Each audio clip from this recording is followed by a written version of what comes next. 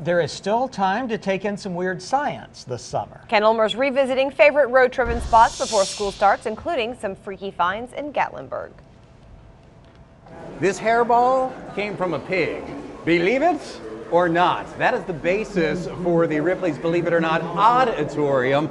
Mark, you've got a crazy collection of things here. Some of them a little gross, but you can't turn away, you know? Right, it's a collection of just really odd and unique things you're not going to see at home for sure. Pieces of history, including the Berlin Wall. Where do these items come from? A lot of them was from Robert Ripley's personal collection. We get a lot of new stuff from like trade shows. There's actually quite a huge market for it if you know where to look. So if you ever see something on eBay and think, who would want that? Well, it's you, yes. Mark. Now, new this year, you've got an interactive third floor, lots of hands-on experiences. We have all sorts of interactives. We have a giant operation table. Ouch! Connect from the Xbox. Just everything to kind of bring you into the experience. Let's talk about the dance wall.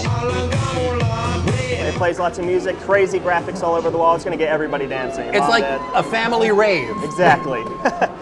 There are also some attractions that'll get your attention across the street at Ripley's Aquarium of the Smokies. Mark, tell me about your mermaids. Yeah, we have a synchronized mermaid swimming show every day, all summer long at 12, 2, and 4. You just have to come out and see it. Delighting the kids and grown-ups alike. And believe it or not, you can touch jellyfish? Yeah, and our new slime exhibit. That's a good job. It's only going to be here this year. You can come out and touch jellyfish without getting stung. And I understand congratulations are in order because you've had new baby penguin. We do. We just had a naming contest for him, and the name selected was Butch. Come meet Butch. Plan a great summer of adventure at Ripley's Aquarium of the Smokies and Ripley's Believe It or Not from the road tripping link at WLOS.com. Road tripping in Gatlinburg. I'm Ken Ulmer.